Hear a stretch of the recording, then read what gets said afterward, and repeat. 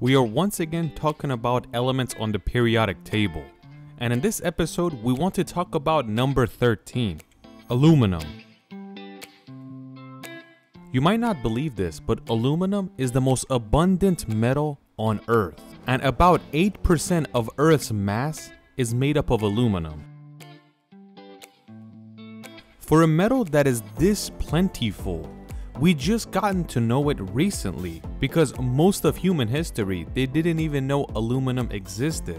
The reason for that is aluminum was never in pure form, and it wasn't like iron where you could purify it easily.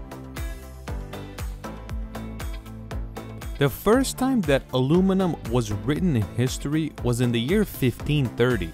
A Swiss scientist by the name of Paracelsus was in his laboratory working on different things. He saw something in the mineral that has aluminum on it that is not useful, and he named it alum, which means bitter salt. This is the mineral he was testing with, which is called bauxite, and we'll talk more about it in a minute. Years after this Swiss scientist, more scientists around the world continue to experiment on this mineral to see if they can figure something out or not. But unfortunately, they don't see anything. They don't even see that inside this mineral, there is a metal that they have never seen before. It is pretty difficult to remove it because it's hidden in there pretty well. That all changed when we get to the year 1824. When a Danish scientist is experimenting with this mineral, and his name was Hans Ørsted. He eventually successfully purified a piece of aluminum. Not as pure as other metals back then, but it was acceptable.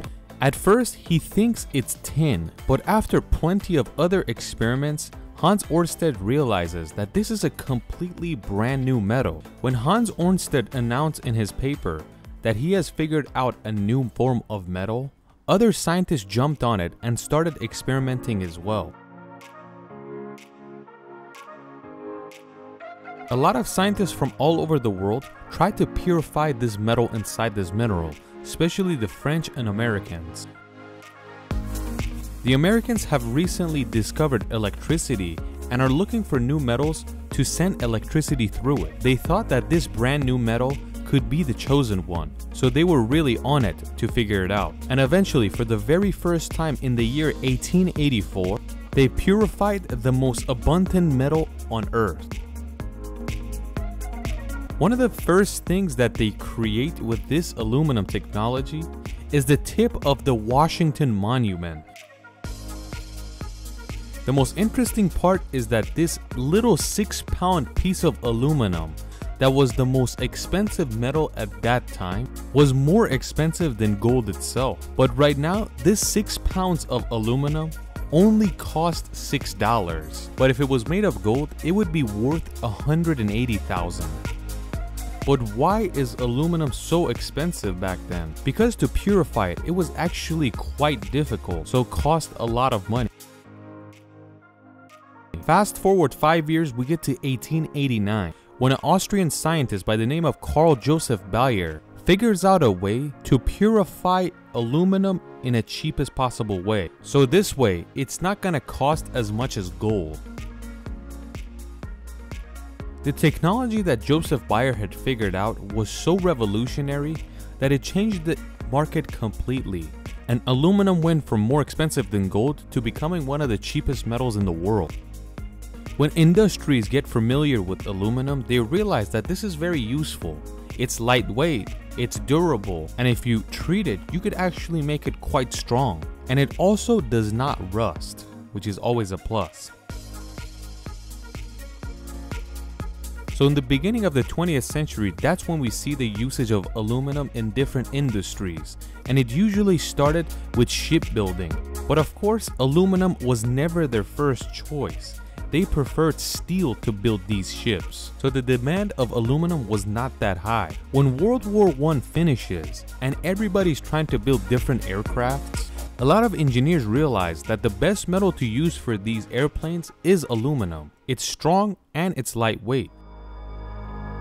After this happened, each industry always tried to purify aluminum in a way so they can be more durable and stronger.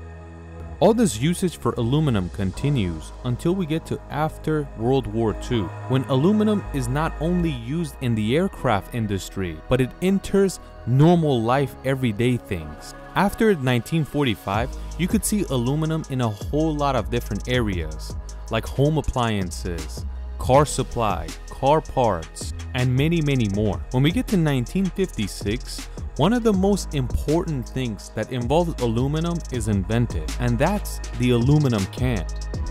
Look at aluminum production graph of the world. Around the 1950s and 60s, that's when you see it spike up and not slow down. In 1910, around the whole world, only 100,000 tons of aluminum was produced. But when we get to 1960, that number has turned into 10 million tons. But now it's even higher. Right now, the number is around 70 million tons. But the technology that Joseph Bayer had invented was extremely crucial for an industry like this, and some of his tricks is still used to this day. The easiest thing you can recycle in the world is aluminum. And recycling aluminum has its own history. In the 1960s, the Americans realized that a whole lot of aluminum is being thrown away and being let out into the dump. And this is when the idea of recycling aluminum came up, because how valuable this metal is. They were successful because they could use 5% of the energy to turn this recycled aluminum back to pure aluminum. So when you recycle, you save 95% of the energy. This metal is not toxic to humans, but just like any other metal, too much of it is not good for you. That is why a lot of people that buy deodorant, they make sure it says aluminum free on it, because they don't want to wipe that on their skin.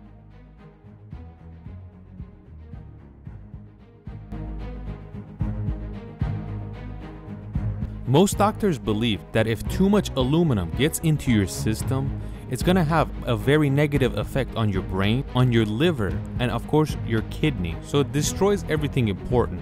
Aluminum pots and pans have always been around, and you could still find them to this day, but they are not good for you, especially when you cook acidic food or if you scratch its surface. That's gonna cause the metal to go into your food and enter your bloodstream.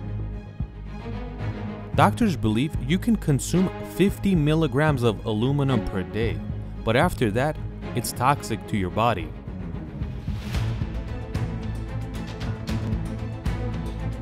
Right now, the best pots and pans you could use is stainless steel or cast iron. The most common pots and pans you see, especially in the US, is the ones lined with Teflon. Teflon has its own problems. If it's brand new and no scratches, it's no problem, it works fine. But if you scratch it, that's gonna allow it to seep through your food and enter your body, and that's when it turns toxic.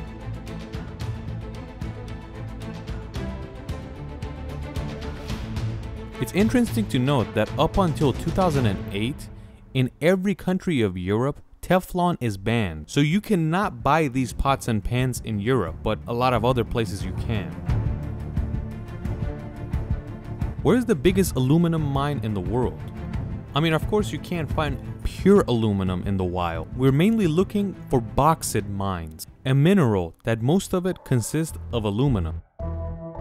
The biggest bauxite mine of the world is in Australia, and 110 million tons of it per year is sent out. In second place with the most amount of bauxite is Guinea in Central Africa, and the third country is China. But which country produces the most amount of aluminum?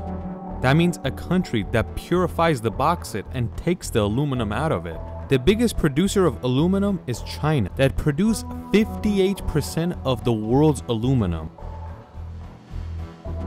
So it is in first place with a huge margin. Each year, 37 million tons of aluminum is produced in China. Just like we said earlier, per year 70 million tons of aluminum are produced, and 37 of those is made by China.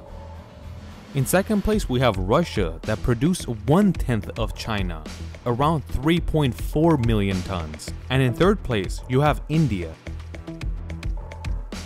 Let's talk about everybody's favorite part, the price. The price we're giving you is the price right now when we're recording it. It's about $2.23 per kilogram. They only mention it in tons. So it's $2,230 per ton.